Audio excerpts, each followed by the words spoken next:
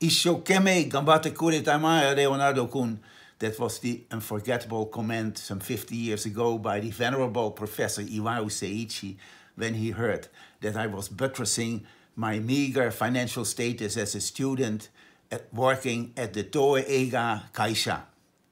I gladly dedicate this Fukuoka Prize to the unforgettable Asian scholars who so kindly have taken care of me then and now in Taiwan, China, Indonesia, and Japan.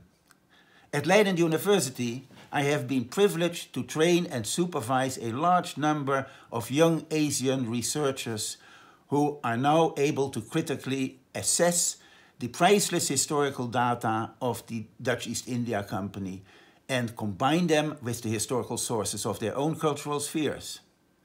Now finally, some words for young students. Follow the advice of the English historian A.J.P. Taylor. Buy yourself a good pair of boots. Start walking. Experience the life of the people you are studying. Learn their language while you are young and do not rely on translations. Later on, you will never have the opportunity again. Thank you.